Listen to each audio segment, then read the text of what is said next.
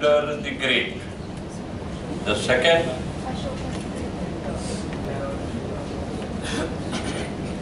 Ashoka the Great. The third, Akbar the Great. There have been three. There is a very famous book written by an Italian professor about how did Alexander succeed? How did he become the great? While Alexander used to plan, let us see what was the profession of Alexander. What was the profession of Alexander? Our profession is engineering. What was his profession? His profession was war. And what Alexander used to do, whenever he planned to attack a country, in his army, along his personal luggage, there was one big box, and that box contained the history of the country where he wanted to attack. He had studied everything what has happened in the past, prepared, and then attacked. This is one of the secrets of Alexander. So here, in the next half an hour, I seek your time to present to you the history of signaling the worldwide.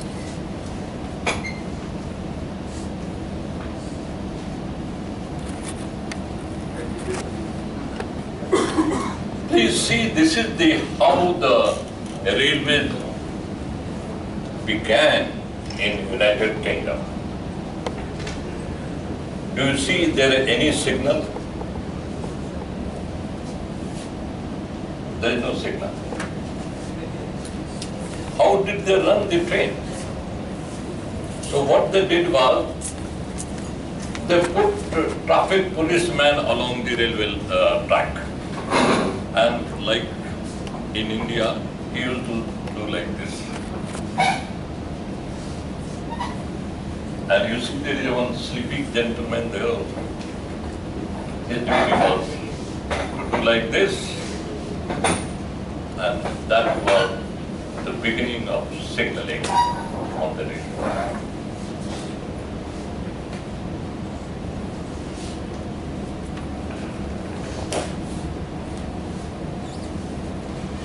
Indian Railways, there are a few gifts which we received from the British Empire, and one of them is the railways. And therefore, the signaling of Indian Railways is inherited from the British signaling system. The first signaling was called mechanical signaling. You will be glad that one of the famous mechanical signaling installation which was commissioned pre-independence time was from Ghaziabad to Lahore, the mechanical signal.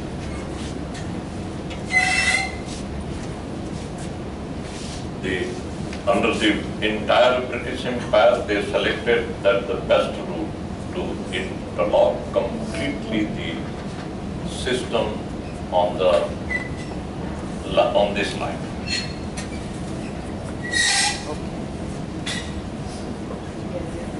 Next stage of development came electrical signal, which we all see now everywhere.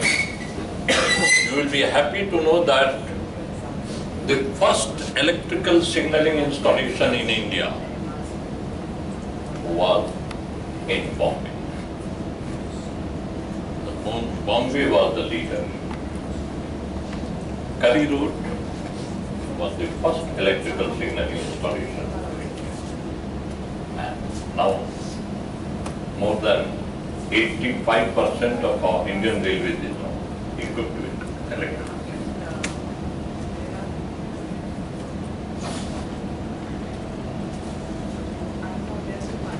Then came the advancement of electrical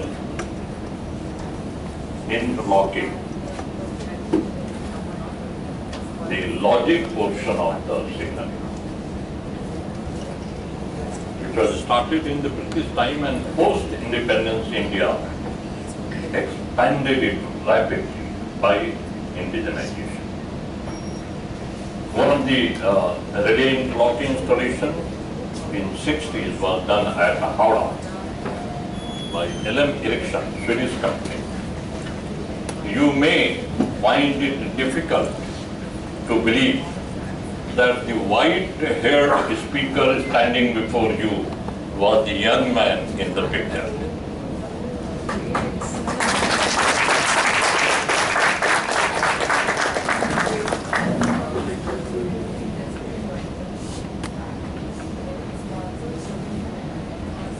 The next stage of development happened called electronic interlocking. We are proud that we have Dr. Verma with us. He has done a major contribution in indigenous advancement of electronic interlocking in India. I will request you to give a clap to Dr. I will just take 1 minute to tell you. These interlocking advancement technology we imported initially massively. At the same time, Indian Railway Board, Indian Railways and Indian took pride in indigenously developing it. Each one of the technology which you will see there have been or progressively being indigenized. Is in my opinion, the most intelligent race in the world are Indian. And that is the success behind the advancement of technology in India.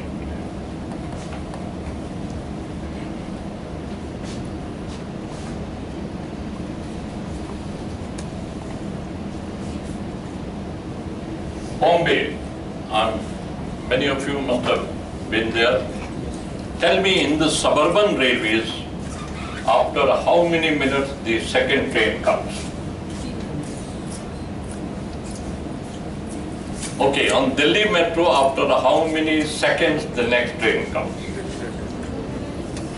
Please raise your hand and answer. Delhi Metro, after how many seconds?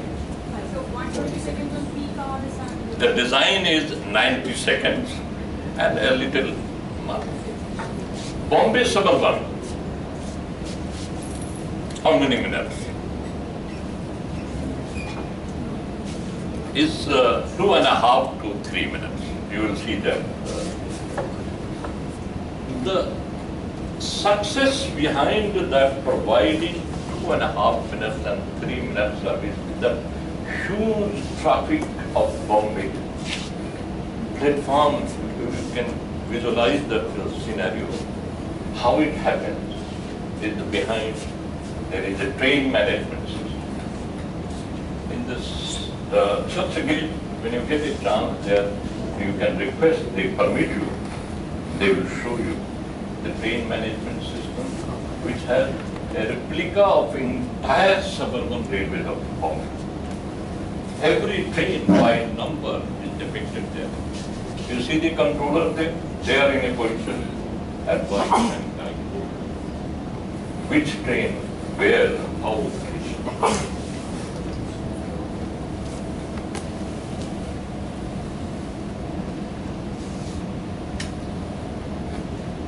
The next development is called centralized traffic control. Anybody from Gorakhpur? Please raise your hand. The first centralized traffic control of India, imported from United States, was installed on Gorakhpur-Chhapra line. So a clap to him, he comes from that.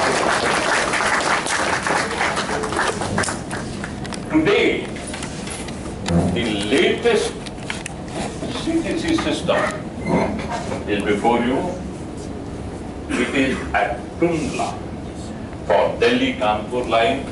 Whenever you happen to be there in that area, a request to read with permission, they permit you to see that installation. It's unbelievable, impressive. It's designed to control Ghaziabad to Kanpur line remotely from one Tundla control center. That's the achievement.